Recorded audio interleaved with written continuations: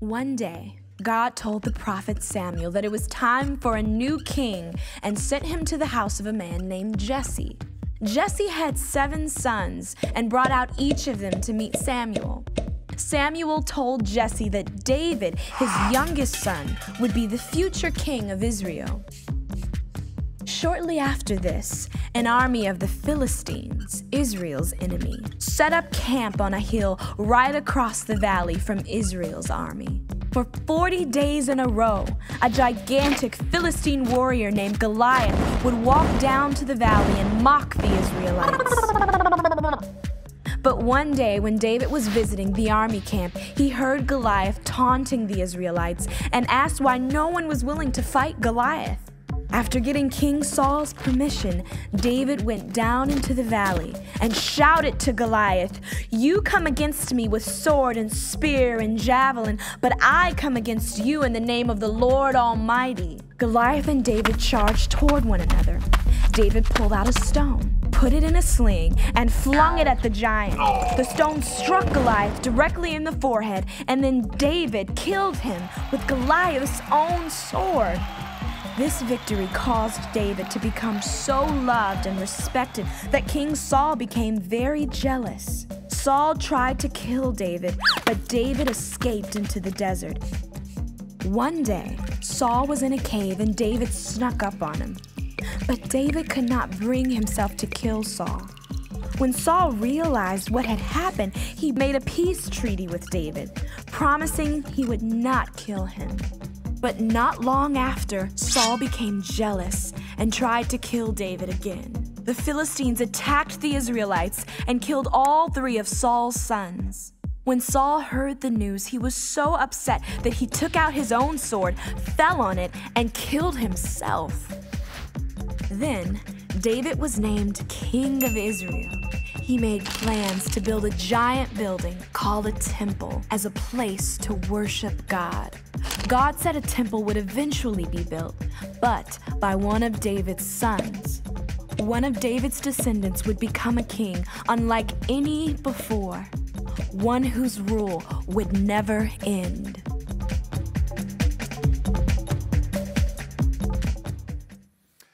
All right, well, good morning, church. Great to see all of you here today. Many of you know that today's message is part of a 4-part series, the third of 4, that's kind of a combo pack, okay? Messages that are put together, and we're doing 2 different things at the same time, calling it A People Beyond Belief. So we'll be talking about the story and the next chapter, which is all about the life of David, and we're going to be talking about the vision that God has given our church, a vision that we call Beyond Belief.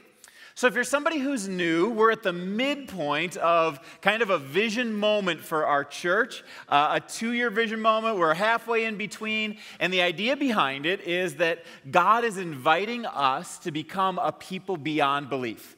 That when we would move forward in our spiritual journey, it's not just about believing the right things, but it's moving beyond belief to full surrender. And we think that when thousands of people say, "I will fully surrender to God," what God will do through that community is simply beyond belief. Now, the vision is kind of unwrapped on 3 different levels. There's what's happening here in the people that are at our church and in our city and in our world. And we call those, first of all, beyond ourselves. That's the center ring. And that includes things we talked about last week, like we're all going through the story to increase our biblical literacy, and we had the Soul Care Conference yesterday to minister to our hearts, and Harris III's coming in a couple of weeks for us to be able to reach our friends. So that's what's happening in the middle level. And then in the outer ring, we'll talk about this next week, beyond our borders. This is what God's doing through our church on an international level. And just keeping track of all those things, it would take a long time just to be able to report in on what all those are doing. So we're just doing one at a time, and this week is Beyond Our Walls, what God's been doing in our church. And so we're going to start off the message today, do it a little bit different, and start off with an update of what God's been doing through our church in the city. You guys ready for an update? All right, here we go. Our dream as a church is not to become just a big, healthy church. I mean, that's a good dream, and that's a part of what we're all about, but we believe that God has put us in the middle of the city of Omaha strategically because he wants Omaha and Council Bluffs and Blair and Bennington and Bellevue to all hear the good news of Jesus. In fact, we're really aware that there are 500,000 people within the boundaries of Omaha, Nebraska, who have not yet received the gift of life that Jesus has to offer. And our crazy dream is that every single person, every man, woman, and child would be able to hear the best news ever from somebody who knows them and loves them. 500,000 people. Now, one of the things we realize is this can never happen just by one church making this happen. So we've become a part of a group of churches that are planting churches in our city. And one of the churches, or about 14 months ago, one of the churches that we planted is called Providence Church. And it's planted by Jared Cleaver, who used to be our college pastor, and Andrew Rutten, who used to be in our student ministry here. And Providence Church is now rocking it out in the Blackstone district and doing a great job of reaching that demographic. The same month, 14 months ago, Mission Church started in Village 1. Village 1 is an area of the city that we've been investing in for 10 years and helping this most impoverished area of the city to experience and hear the good news of Jesus. And part of that is planting Mission Church that now has 200 or 300 people worshiping there every single Sunday, transforming one life at a time.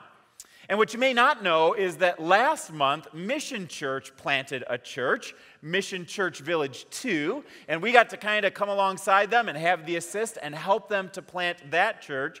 So that's 3 churches in Omaha, Nebraska in the last 14 months. Well, if you were here a few weeks ago, I felt someone almost about to clap there. Just hang on, we'll get to that. A few weeks ago, we were able to commission Terry and Eric Carpenter right here on this stage. Because God's calling them to plant a church in Kansas City. They're a couple of our staff members, so we've gotten behind them. And they just started their very first core meetings 3 weeks ago. This is their 3rd Sunday doing that. And eventually this spring, they're going to open up public services for their church to reach Kansas City with the good news of Jesus. Now, when you add all of this together, and actually I did a little calculating this week, when you add together all of the churches that we've planted over the last 12 years and the churches that they've planted, so daughter churches, granddaughter churches, and you see how many people are experiencing Jesus in a Sunday morning worship setting in those churches, there are over 5,000 people worshiping Jesus in churches that we've planted or granddaughter churches. Now you can clap for that one, yeah.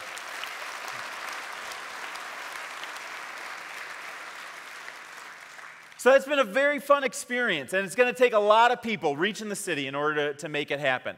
Not only that, but we're reaching out beyond our walls in Village 1, where there are kids that need Jesus. It's an impoverished area, and these days there's more lighthouses popping up all over. We've got tutoring rates that are up, crime rates that are down, a church that's been planted, and events that are happening every single month to be able to reach out to that community. We're very excited about that. But we're not only asking the question of how do we reach the city that's far from here, we're also asking how do we love our neighbors? Because it's not an accident that God put us at the end of a business park, the Old Mill Business Park, where thousands of people come to work every day. And we've asked, how do we love our neighbors? How do we help to be able to reach people that are geographically right next to us? And while there's many people who go to the business park that would never come to a church, it's just too big of a cultural step for them to move into that, we know that there's pain that's happening in people's lives all over the place. That some of them are struggling with anxiety or depression or grief or divorce. And so a few years ago, we asked ourselves the question, would it be possible for us to open up a counseling center that's filled with people who love Jesus, but is reaching out to the Old Mill community?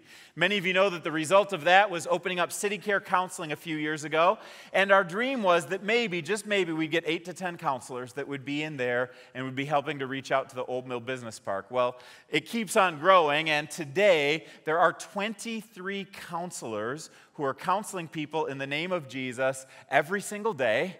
And in August, they had 90%, they were 90% full, and about half of the people that were coming were people from an unchurched background, getting Christian counseling in the name of Jesus. This is good news, isn't it? So we're thrilled about that, but we're also dreaming that the porch would have just a reverberating influence on our city. One of the things that we didn't plan in advance, but God just had for us, and since we're doing Beyond Belief, we said yes to what God would be doing, is that Crown College Omaha said, hey, Crown College said, hey, do you think we can plant a site in Omaha? Would you like to partner with us? And we're like, hey, we just happen to have a building. Let's do this thing together. So Crown College Omaha came with big dreams. They launched in August, and they launched with 60 students that are preparing for counseling or for ministry, including our 24 residents. It's very fun to see that education happening right here in our backyard. But here's what's even more fun than that. Jim Ratty, one of our pastors, and I were putting 2 + 2 together this week, and we kind of realized that there was a scholarship fund, an endowed fund, that was set up 20 years ago that was designed to be able to help people at Christ Community Church who feel called into ministry to go to a Christian and Missionary Alliance college to prepare for ministry and have a scholarship along the way. And we've sent a lot of students over the years based on that scholarship. Well, having Crown College Omaha move here is a game changer in that we can get that education with that scholarship right here in our backyard. So I just want to let you know today, if you're somebody who is a member or child of a member at Christ Community Church, and you sense God is calling you into ministry, there's a scholarship fund that's available that might be able to get you up to 50% off your tuition as you move towards being able to be educated for the ministry that God's called you to. Is that not cool that God set that up? I'm so excited about that. And if you're not on that track, Crown College is offering a free Old Testament course or New Testament course for anybody who just wants to sign up for it. So that's available to us as a church as well. But beyond that, we're going to be launching in a few weeks, actually, a fitness center called Tap Into Fitness. And Tom Petkovich, who's a member at Christ Community, he loves Jesus. He's going to be running this gym with the hopes that we'll be able to reach people in the Old Mill Business Park, and they'll be introduced to the love of Jesus through fitness. There's going to be a coffee shop that will be opening up probably in the next 6 months or so, also in the porch. And the idea is, if we try and care for people, body, soul, mind, and spirit, there will be people who might come for a cup of coffee, a fitness seminar, or a little bit of a workout, or a counseling session who would never come into the church, and just maybe that could be the front porch to the church, and eventually we'd be able to see some disciples being made. Isn't that a fun idea? So that's the dream behind what's happening at the porch. Yeah, you can clap for that. But beyond that, we also realize that if you just do the math on 500,000 people, and you think if there's a great church that's planting churches that are planting churches and reaching the city, how long would it take to make it happen? And the truth is, it wouldn't happen. Our city would not be reached within our lifetime. So we got to partner with other churches that are Bible-teaching, Bible-believing churches. And so we've begun a movement that's called the Within Reach movement. And we've now had 37 churches that have signed on to say, we want to be a part of that. We want to get serious about reaching the lost. We want to be serious about planting churches. We want to be serious about extending unprecedented compassion on our city. And we want to be serious about leadership development for the next generation. And these churches are working hard to get it done together in partnership, because we believe when we do things in unity with people who follow Jesus, God's spiritual power will be unleashed on a city, and we can do more together than we could ever do apart. So we're moving in that partnership and trusting that God is going to move in our city. Now, I want to pause at this moment because as I was doing my final prayer and prep this morning, I sensed that God was leading me to invite us to pray. And it was kind of through this lens. It was like God was saying, Mark, you can't accomplish that vision. And your church can't accomplish that vision. And the Within Reach Network can't accomplish that vision. There's really only one who can accomplish that vision. You know who that is? Yeah, it's you, Lord. So he said, why don't you tell the church that, and then take a little bit of time to pray and ask me to do the work that I've invited you to join me in on. So we're going to take a minute and pray right in the middle of the message here, and I'm going to go ahead and get on my knees and pray, and I want to invite you to pray with me. If you want to get on your knees and just say, God, we want to ask you to be reaching this city with the good news, I'd invite you to be doing that as well if you're able. If you're not able or you don't want to, there's no pressure to do that. But let's pray together. I'm going to go ahead and get on my knees now.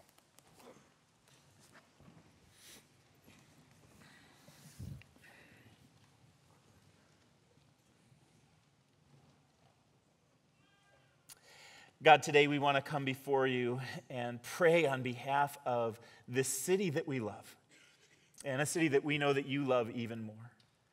God, would you come and do an amazing work in Omaha, Nebraska, and all the cities that are surrounding it. We pray, God, that you would extend mercy and compassion and justice. We pray, God, that there would be good news to people who need good news. We pray that the lonely would be integrated into community, and people that are hurting would find healing. We pray that people who need to experience love, that your love will be poured out to them. And God, we pray that you would be pleased to use Christ Community Church and our plants and our network and whatever means you see necessary. But God, we pray for your kingdom to come and your will to be done on earth as it is in heaven. And we want to invite your Holy Spirit and say, we'll cooperate with you with whatever you're doing in order to be able to reach this city with the good news. So come, Holy Spirit, change us from the inside out and change our city, we pray. And we ask it in Jesus' name. And God's people said, amen. Amen.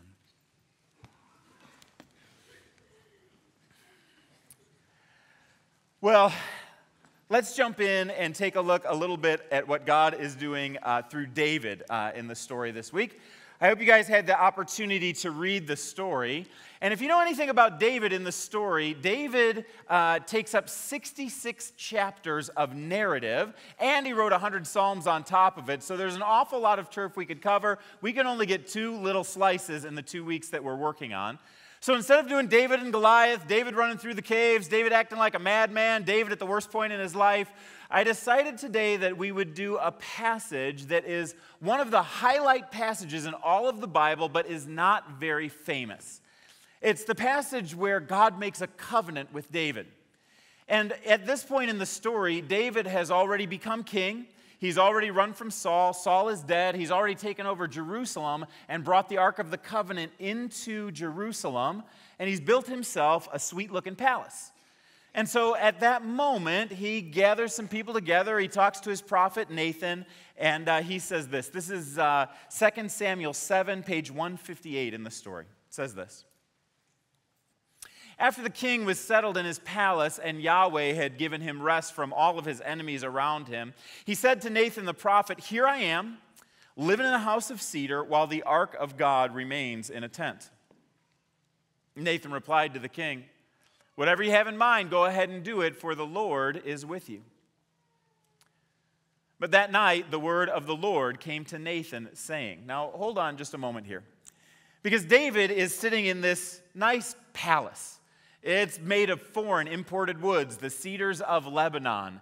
And he sees the palace that he's living in, and he goes, oh my gosh, I noticed that I'm living kind of high on the hog, but the Ark of the Covenant, which represents the presence of God, is in a tent. In other words, it's in the tabernacle. And the tabernacle had been going around with the Israelites all through the desert, and he says, something's not right here. I shouldn't have a higher status location than the God that I worship, so let's go ahead and build a temple for God. Now, Nathan at first thinks, that sounds all right to me. I mean, every other God has their temple, and so why shouldn't our God have a temple as well? But then some things start churning inside of him. I mean, why would you need a temple? Because God has been content to live in the tabernacle with the Israelites for years and years. Why would he need one? And besides that, God has said that he doesn't actually live in the tent, but that heaven is his throne and the earth is his footstool. He's bigger than anything we could ever put him inside. He just doesn't fit in the box. So why would he need a temple? Well, they did eventually build a temple, and it's not so much that the temple was bad, but in this moment, David was missing the point. And so God came to Nathan in the middle of the night, page 159. But that night, the word of the Lord came to Nathan, saying, and then this is his message for David, "The Lord declares to you that the Lord himself will establish a house for you. When your days are over and you rest with your ancestors, I will raise up your offspring to succeed you, your own flesh and blood, and I will establish his kingdom. He's the one who will build a house for my holy name, and I'll establish the throne of his kingdom forever. I will be his father, and he will be my son. And when he does wrong, I will punish him with a rod wielded by men, with floggings inflicted by human hands. But my love will never be taken away from him, as I took it away from Saul, whom I removed from before you. Your house and your kingdom will endure forever before me. Your throne will be established forever. Now, these words are some of the most important words that you'll find in the Old Testament, in the whole Bible. They're not that famous, but they should be because they are a covenant with God. Much like God made a covenant with Noah, the Noahic covenant, and then he later made a covenant with Abraham, the Abrahamic covenant. He made a covenant with Moses, the Mosaic covenant. Now he makes a covenant with David, the Davidic covenant. It's all kind of icky, but it's there. Okay, I'm sorry for that one. That was not even that helpful. So he makes this covenant with David, and you'll notice a couple of key aspects to it. One of them is that, David, you are going to have an offspring who will sit on your throne. You'll have someone who will succeed you. It's not going to be like Saul, but you'll have someone who will succeed you, and he's going to be the one who builds my house. You're not going to build the house, he will. And the way that was fulfilled was in the next king, David's son Solomon. David collected all of the resources for the temple. He invited all the giving for the temple, but it was actually Solomon who built the temple. But did you notice that his promise expands from a next generation perspective to a much broader perspective? In fact, an eternal perspective. Because he says, my love will never be taken from him. Your house and your kingdom will endure forever. Now, we know that this temple that was built by Solomon only lasted for about 400 years before it was destroyed. It didn't last forever, but God said there will be a king, one of your descendants, and there will be a kingdom that will last forever and ever. The other thing that God's doing in this moment is he's turning the tables on David. Because David says, I'm going to build your house, God. And then God says, no, David, I'm going to build your house. And it'll be a house that lasts forever and ever. And as the story unfolds, you find out that David's house is God's house. It is God's kingdom. And that the fulfillment is not just for David's legacy, but it's for God's plans for all of humanity. Because 1,000 years later, someone would come on the scene who would be called the Son of David. And just like David was born in Bethlehem, so he would be born in Bethlehem. And just like David killed the biggest enemy of Israel, Goliath, so this descendant of David would kill the biggest enemy of humanity, death and sin.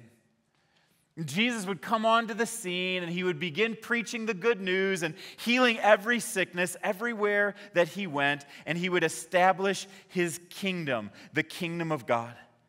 And as he would go around to each of the disciples, he would invite them to come in and say, I want you to come and be a part of my kingdom. Give up your lesser pursuits, give up your small dreams, give up your small desires, and trust me with everything you have, 100% surrender. Or as Jesus said, come and die in order to be a part of my family. And when you give yourself fully to me, I will unleash in you a life that you would have never thought possible. And he did that, and it mattered. And this is the kind of kingdom that we want, and this is the kind of surrender that Jesus calls us to. Because 100% surrender was not just for the first generation disciples. 100% surrender is for you and for me as well.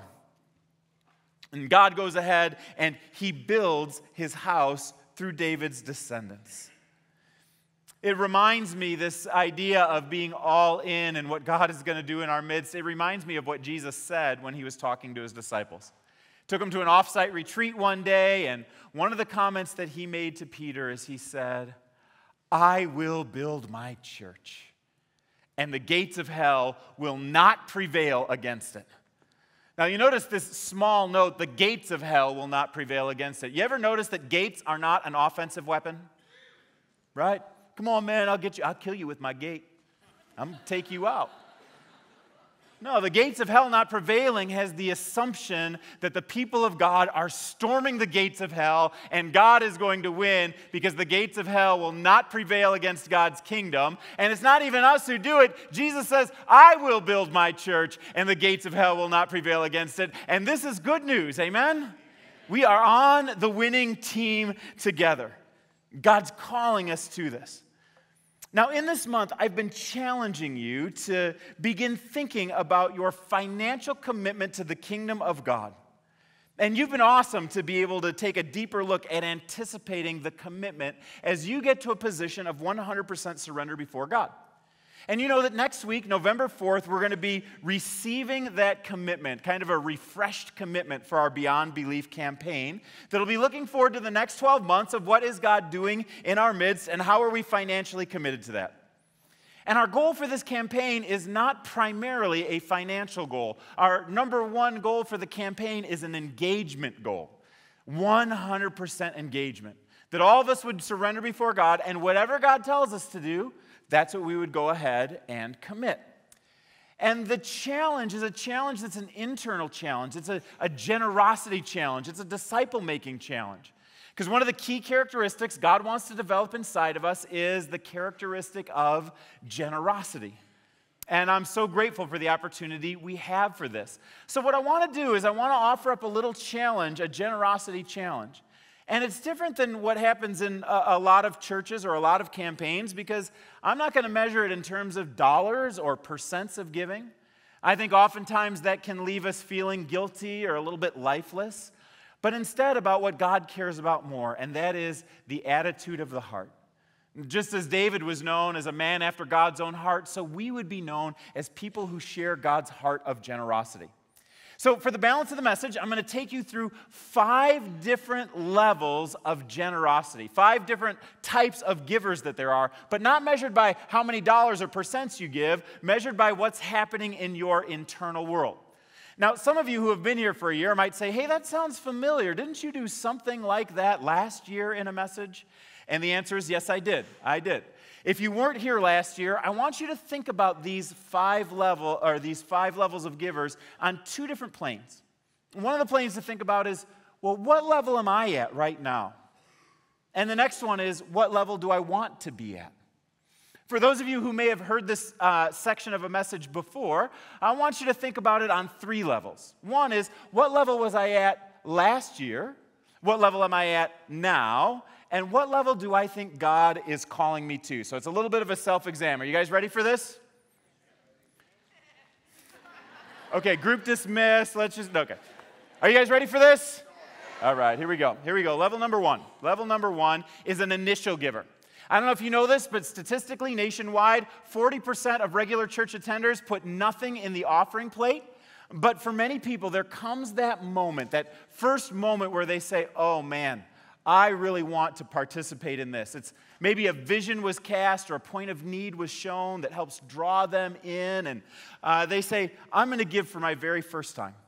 And the people who are initial givers realize what Jesus said, it's more blessed to give than receive, really is true, and they begin to own that for themselves for the very first time. And if you're somebody who's saying, I want to get in on the very first level, I want to say, welcome to the team. I'm cheering you on as you go about doing that. Second level is a consistent giver, a consistent giver. And a consistent giver is somebody who says, I'm not just going to give one time or once in a while or whenever there's a need. Instead, I'm going to begin giving on a regular basis, consistently, every single week. Oftentimes, people figure they're giving as a percent of their income. They might bring a check to church every week. They might be giving online. But they say, every single week, I'm going to be somebody who is a giver. They see that giving is not just something that is an occasional event, but it's a reflection of their worship of God. Here's what it says in 2 Corinthians 9. Each of you should give what you have decided in your heart to give, not reluctantly or under compulsion, for God loves a cheerful giver. So decide in your heart what to give in advance and then go ahead and give that regularly. That's what typifies a consistent giver. I know for Callie and I, our first 8 years of ministry, I would have typified us as consistent givers. We were living at or below the poverty level during that time in ministry. And what we found is that as we gave cheerfully to God, not under compulsion, that God took care of us every moment. There wasn't a day that we didn't have a roof over our head or food on the table or friends for the journey or laughter along the way. God provided for us abundantly in each of those moments. Next level up from consistent giver is somebody who is an intentional giver. An intentional giver. Now, an intentional giver is a person who starts to think about their giving in terms of what they spend their money on and compare that to how much they give to God. And they think of themselves, they go, okay, why is it that I spend more money on my cell phone than I give to God in a given week? Why is it that I'm spending more on my car payment than I am giving to God? So how about you? If you're going to put your giving on a spreadsheet and say, all my spending on a spreadsheet, and say, here's my top amount, and then all the way down to my bottom amount, where would your giving to God land? Would you say, I give more than I spend at restaurants, more than my last vacation? And how does that reflect in your worship priorities? I remember my son Caleb, who I'd consider to be an intentional giver, at age 16. I was looking through our bank statements, and I found out that in his account, it had drained $1,400 from his bank account in a single week. So I went to go and have the awkward dad conversation with my 16-year-old. Because I'm thinking drug addiction, internet poker, something like this. And so I go and start talking to him. I say, Caleb, I noticed that there's $1,400 missing from your bank account. Can you tell me what happened with that? He says, oh, yeah, Dad. I went to the bank, and I took it all out in cash, and I threw it in the offering plate. And I said, wow, that's interesting. Like my dad bone and my pastor bone kicked in at the same time, and I was proud and mad all at the same time. And I said, can you tell me a little bit about that? And he said, yeah, I was thinking about trusting God. And all my life, you've provided everything I've ever needed. God's provided everything we've ever needed as a family. And I've never had to trust God in my whole life. The first thing I really have to trust God for is my college education. So I decided as an act of faith, I'd put that $1,400 in the offering plate. Now, I am not recommending this for everybody. But for him at the time, it was what God was leading him to do. And I said, okay, son, great, that's awesome. And I was grateful for the way he was very intentional about his giving and his desire to trust in God more deeply. Well, Caleb's 24 years old now. He's already through all of his college. And in his church in Lexington, Kentucky, he's one of the key financial consultants for his church, helping people in his church to be able to manage their money well. He's still intentional about what he's doing. I'm so proud of him for that. I'll also let you know that he's now through college, which, as you know, is expensive, and he's married now, and some wives are more expensive than college, and they just bought themselves a little house, and with the exception of the mortgage that they have on their house, they're debt-free. And God has provided for him every single step of the way as he's trusted God and managed his resources well. Well, that's level 3, the intentional giver. Level 4, a surrendered giver, takes that to the next level. And a surrendered giver doesn't say, how does my giving compare to my spending? A surrendered giver says, how does my giving compare to what Jesus did on the cross to die for me? They go, if Jesus gave 100% for me, how do I live my life with 100% surrender and reckless abandon towards him and what he's doing in my life right now? They don't ask, how much do I give towards God? They ask, am I holding anything back from God and why? And the surrendered giver's verse is from Colossians. All things have been created through him and for him. He's before all things, and in him all things hold together, and he's the head of the body, the church. A surrendered giver gives out of the lordship of Jesus being very first and foremost in their life. Last year at Advanced Commitment Night, I noticed 2 people sitting on either side of Kelly and I. One of them was somebody who was a businessman who did really well. He was there with a big smile on his face, and I knew that he was bringing a big check. I don't see the numbers, so I don't know how much people give, but based on prior conversations, I guessed that it was somewhere in the hundreds of thousands of dollars. And I was, proud to see him there, proud to see the smile on his face. And on the other side of Kelly and I was a single mom. And she was coming, bringing her commitment with a similar smile on her face.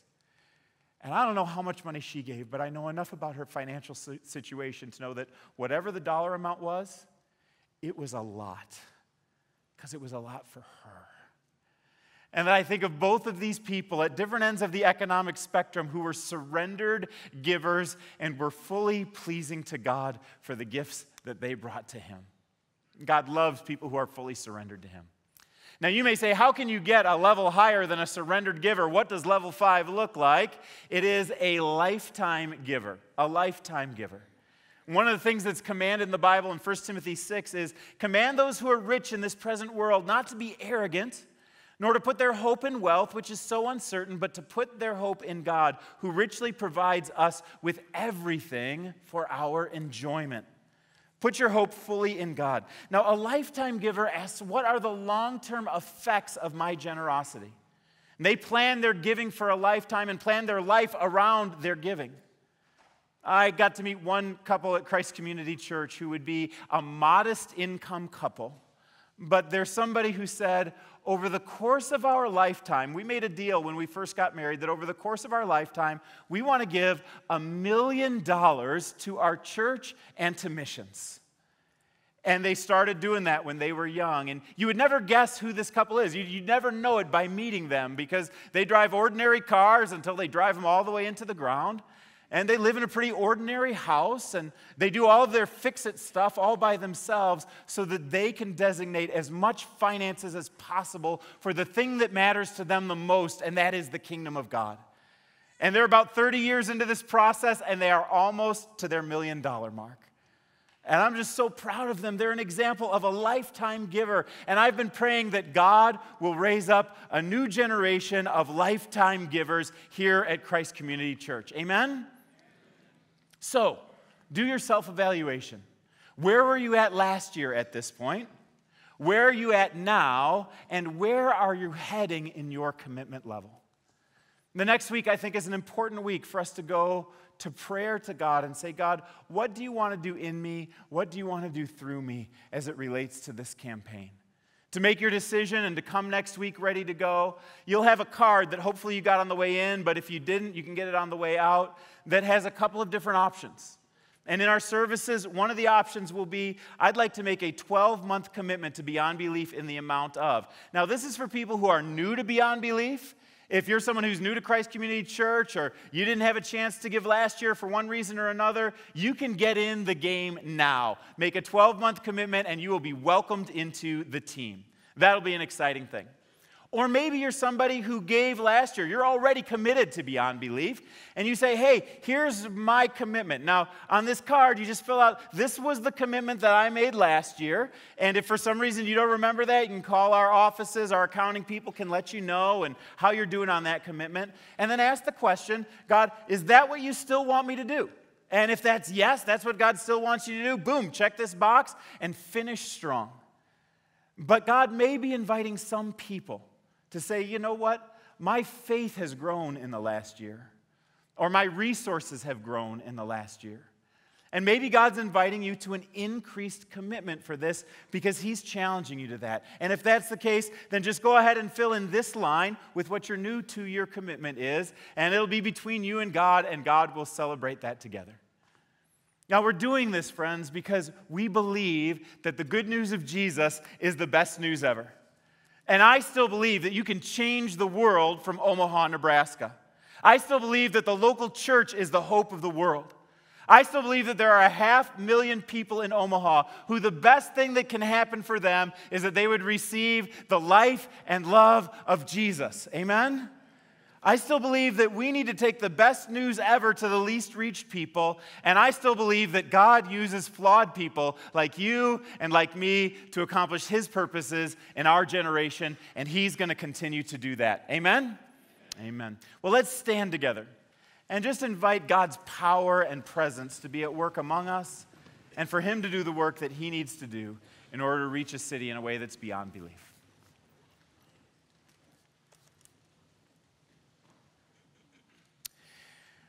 God, thanks that you've given us such a great mission and such a great task. Thank you that you live inside of us and you are empowering us to live lives that are beyond belief, and you're inviting us into a life that flows through Jesus. And God, I pray that you'll help us to excel in our faith, to excel in our understanding of you, and to excel in our generosity. Because we know, God, you are a generous God, and we're most like you when we're being generous. So we pray for your goodness to be poured out in us and through us, and for you to accomplish your will here on this earth. May your kingdom come and your will be done on earth as it is in heaven. And all God's people said, amen. Amen. God bless you all.